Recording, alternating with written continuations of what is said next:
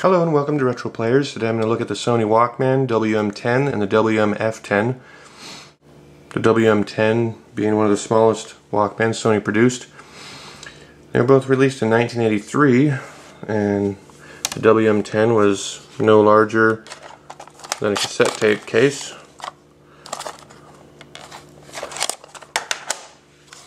Although in order to play a tape you had to extend it, which made it a little bit larger, but that's still a really remarkable mechanism. And it only ran on one AA battery, which was also remarkable for the time when most of the other players ran on 2 to 4 batteries. So it also had Dolby Noise Reduction B, which was remarkable at the time too, and played normal chrome and metal cassettes.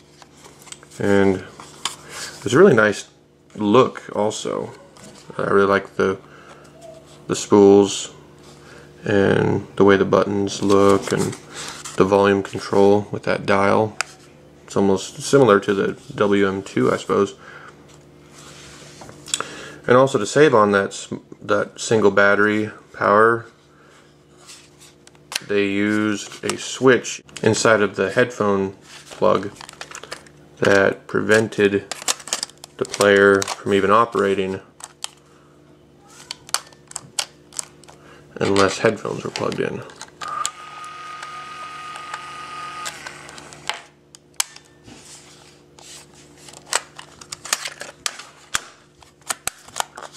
So that was pretty remarkable.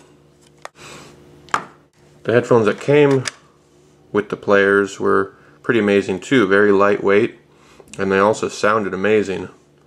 These are Sony MDR W30s. And then the WM-F10 was basically the same as the WM-10, except it had FM radio. It was also a little sturdier. It definitely feels stronger than the WM-10.